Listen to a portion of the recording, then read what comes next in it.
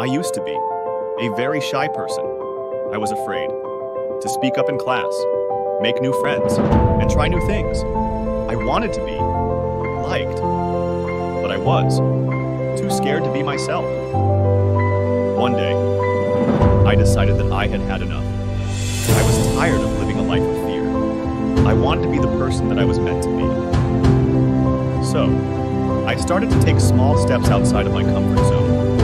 I started talking to people more in class. I joined a few extracurricular activities.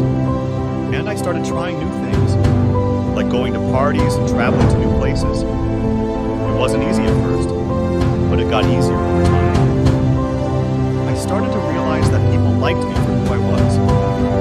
I also started to realize that I was capable of more than I ever thought possible. Today, I am a very different person than I was a few years ago. I am confident, outgoing, and successful. I am living the life that I was meant to live. If you're struggling to achieve your goals, I encourage you to keep going. Don't give up on yourself. You are stronger than you think you are.